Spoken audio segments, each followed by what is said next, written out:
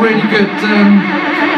really good, being in Cardiff story. I stayed in the Hilton last time I was here, and we all did. And I got so drunk that I walked out of the hotel door of the the room we were in because I needed a wee really badly. But I woke up as the door clicked behind me, and I was just in my pants in the Hilton at 6 o'clock in the morning. I got in at 4, kissed up in the corridor, businessman getting up, you know, that kind of thing, and had to go to reception in my pants.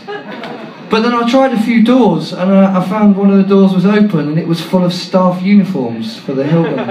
So I put on a staff uniform and went down and, sorry mate, number 62's locked his keys in. The thing didn't quite do up here. I was like, fucked. It's good though. Definitely office, definitely office.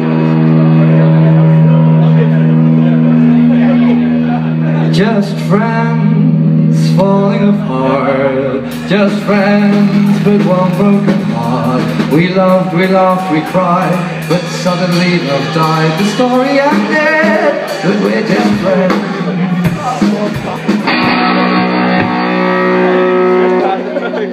Yeah, give Arjun like I'm on a water.